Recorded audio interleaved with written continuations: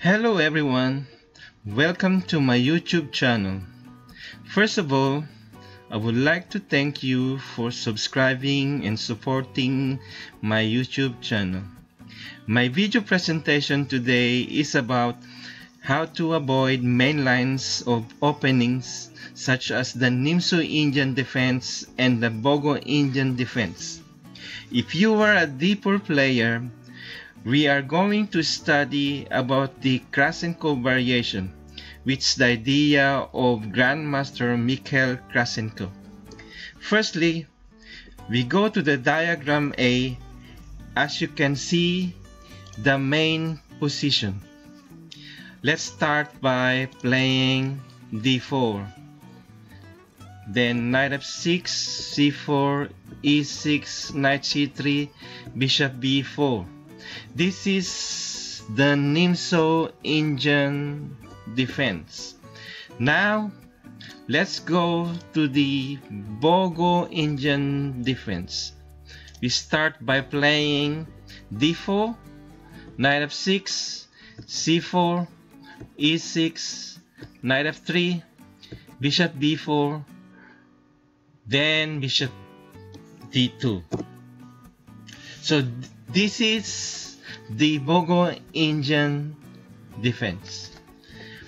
To be able to study these openings, such as the Nimzo and Bogo Indian, you need books, you need to understand all the lines, because the main idea of these openings is to castle early and create a imbalanced position in the middle game, such as having also a good pawn structure and solid defense of this black opening.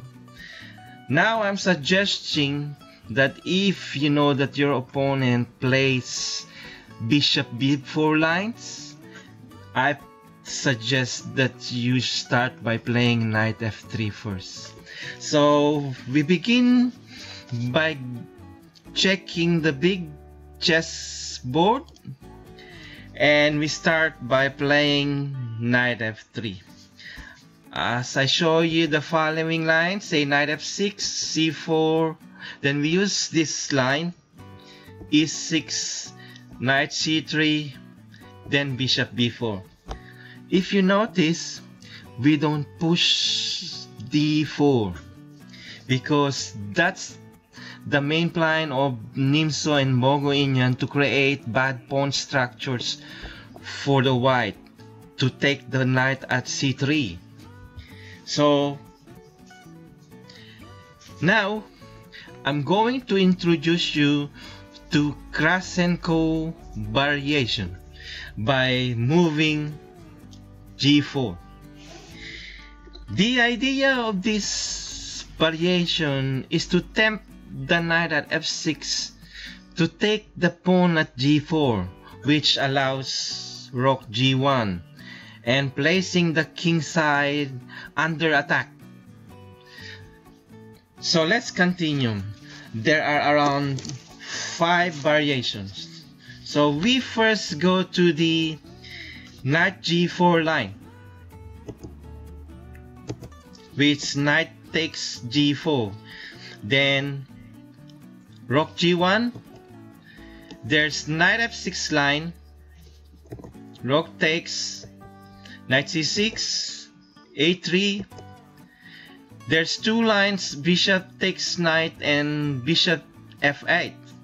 So we go to bishop f8 first, bishop f8, rook g1, d5, cx d5, ex d5, d4, b6, bishop g5 pinning, h6, bishop h4, bishop e7, e3, knight e4, bishop takes, attacking the queen, queen takes, bishop b5 pin, knight c3, bishop c6, bc6, and bxt3. If you see the pawn structures are black, has isolated pawn, double pawn, while the knight at f3 is much better than the black bishop. As we go along to the other variation after knight g4, rook g1, then there's f5, then h3, knight f6, rook takes, knight c6, a3, bishop takes. Instead of dxc3, we need bxc3 because soon the knight at f6 will go to e4 square. So let's see. Knight e4, queen c2, queen f6, rook g1, d6, d3. Knight cannot take the c3 pawn because there's bishop b2. Knight c5, rook b1, not allowing black to castle at the queen side. e5, d4 attacking the knight, knight d7, bishop g5 attacking the queen, queen f7, bishop h6, e4 attacking the knight, knight d2, knight d7, e3, rook g8, rook takes, queen takes, c5, pawn takes, bishop f4 attacking the pawn at c7, knight d5, bishop h2, pawn takes. Then as you can see, white has two bishops with a promising position. Bishop at h2 attacking the pawn at c7.